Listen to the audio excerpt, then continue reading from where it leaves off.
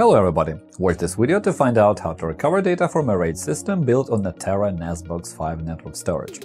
How to create a RAID, configure network access, add a shared folder, create an iSCSI volume, and recover deleted files.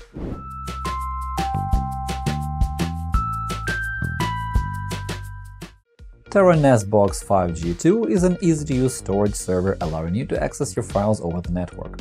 On this device, data integrity is provided by the RAID feature that ensures safe storage and easy recovery. A RAID-based NAS lets users add or remove hard disks depending on their needs. Just as any other data carriers and RAID configurations, a NAS is not a fail-safe option regardless of the RAID type it is built on. There are a number of factors that can trigger data loss.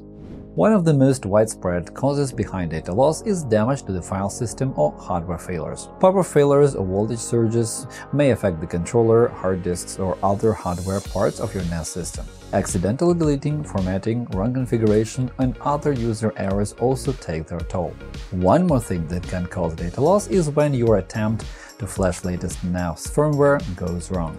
When the NAS breaks down or the RAID system is damaged, you won't be able to restore it using the NAS integrated utilities without losing data, since hard disks are formatted during the rebuild process. In the end, you will just lose all the information currently stored on this disk array. Retrieving data from a damaged or destroyed RAID is no easy task. The matter is that all information is written in fragments to each of the disks that make up the RAID system. In order to access that data, you need to rebuild the crashed RAID using the available hard disks. Such task requires you to have a special tool to recover data from disk arrays. In a few minutes, I'll show you how to create a RAID 6 system and what program should be used to recover data from the disk array if your NAS suddenly breaks down. For better understanding of how a disk array is built, let's explore the process of creating a RAID system on this specific device. Open any browser installed on your PC and go to the address where your NAS is registered. After that, type the IP address into the address bar of your browser.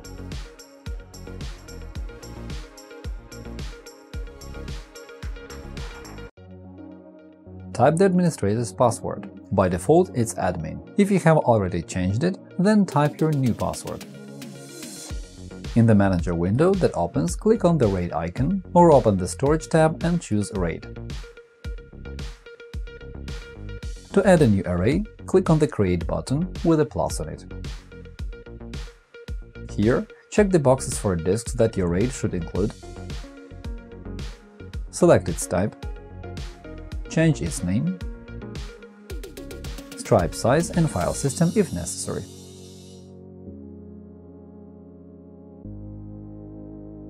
To confirm your choices, click Create and then Yes when the warning window appears. When the creation process is over, you'll see a window saying that the RAID has been successfully created.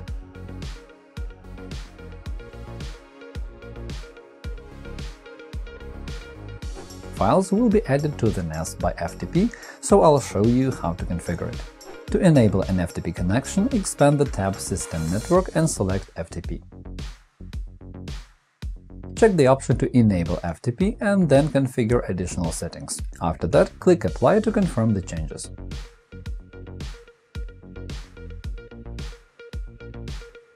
Now that your FTP server is on, you can access the network drive by an FTP connection and write some data to the NAS.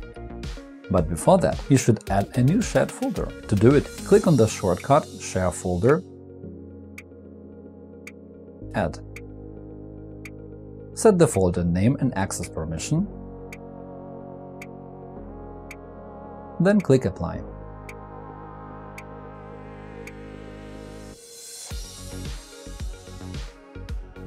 After that, connect to the network storage by FTP and add necessary files there.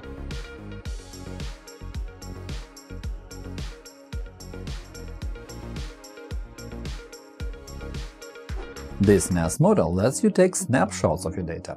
It's a useful feature that will secure your files against accidental removal. Click to select the folder, the current state of which you would like to copy, then click Snapshot, and wait until the process is complete. In the end, you will receive a backup copy of this folder and its current contents. In addition to an FTP connection, Terra NAS lets you configure an iSCSI connection. To create an iSCSI volume, go to the tab Storage, Space Allocation. Click on the Add button, give the required size, target name, and other settings. Click OK to confirm the changes you have made. The iSCSI volume is created. OK. The final step is to connect it to the computer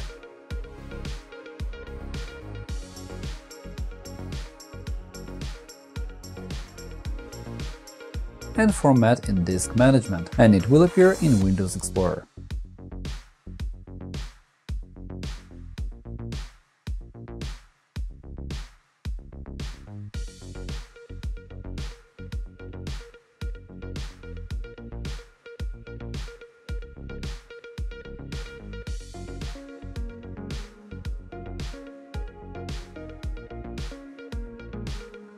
If you accidentally removed some files from an iSCSI volume and you can't see them in the recycle bin, they can be restored with specialized data recovery software called Hetman Partition Recovery. In the case of an ordinary deletion, you don't have to take hard disks out of the NAS and use them to build a RAID system. Just scan the array and recover the files you are looking for. Hetman Partition Recovery identifies such volume as a physical disk, just like the operating system of your computer does, and it means you can easily scan the disk and recover the accidentally removed data. To start the recovery process, right-click on the disk and choose Open. Choose the scan type. In such cases, fast scan should be enough. Wait for the scan to be over and check what it can do. As you can see, the program has easily found the files that have been deleted. The last step is to recover them. Select everything you want to restore and click the Recovery button. Choose where to save the files, the disk and the folder.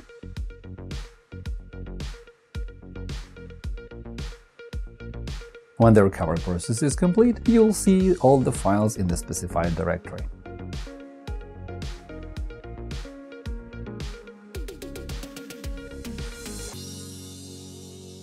If your RAID is damaged or destroyed because the NAS broke down, or there was a hardware failure, misconfiguration, a firmware issue, or loss of access to the network drive, etc., you'll be able to rebuild the RAID and retrieve important files with the help of a specialized data recovery tool called Hetman RAID Recovery. It supports most popular file systems, RAID technologies, and types. The program will automatically rebuild the damaged RAID system with the available disks. To extract the data from the disks, take them out of the non-operable NAS device and connect them to a Windows computer. If your motherboard has less SATA ports or power connectors than necessary, you will need additional adapters and expansion cards. When the hard disks are connected, the operating system may suggest to initialize or format the disk. Remember to never agree to either operation, because it can erase the remaining information completely. On the other hand, Hetman RAID Recovery will identify the disks automatically, read their service information and rebuild the damaged RAID system. Below, you will see detailed information on the disk array it has built. To start looking for the files, right-click on the disk and choose Open. Now choose the scan type – fast scan or full analysis. We recommend beginning with a fast scan. This will take less time and it works fine in most typical recovery scenarios. If the program couldn't find the files you need, go back to the main window, right-click on the disk and choose Analyze again. Full analysis. Specify the file system for this disk and click Next.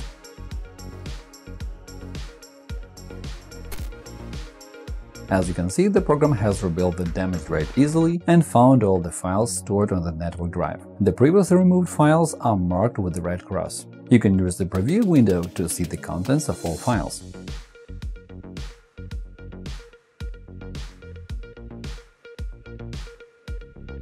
Select all the files you want to recover and click Recovery.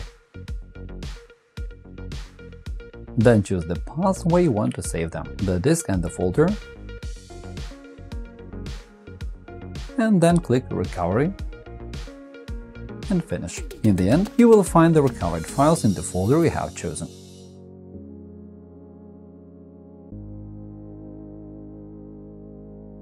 You can also recover files from an iSCSI volume in the same way. Open the disk. As you can see, in this case, fast scan is not available, but full analysis is. Specify the file system if you know it, otherwise leave the settings at their default values. The content-aware search option may be disabled unless you think it's necessary to use it. Wait for the analysis to finish. As you can see, the program has found all the files that have been stored on this iSCSI volume, including the deleted ones. All you have to do is to save the recovered files.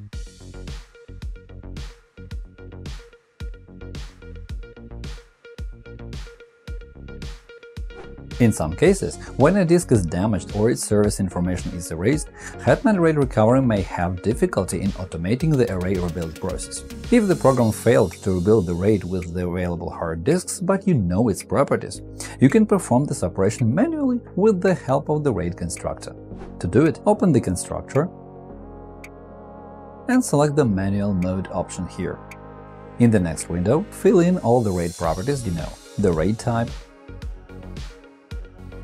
block order and size,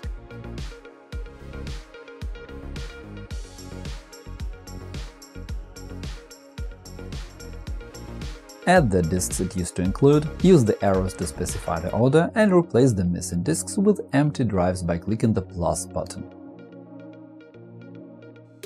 Also, you can specify the offset that helps to locate the beginning of the disk. Sometimes the program may have difficulty in identifying it automatically, so you'll have to enter the offset value manually.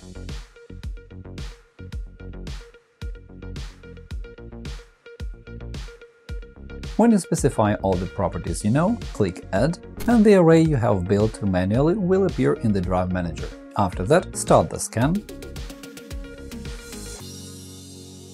Look for the files you want to restore and hit Recovery.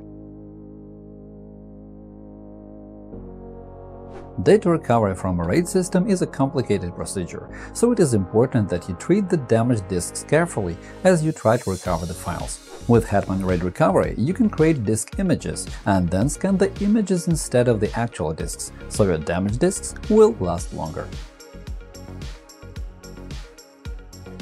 And that is all for now. Hopefully this video was useful. Remember to click the like button and subscribe to our channel. Leave comments under this video to ask questions. Thank you for watching and good luck!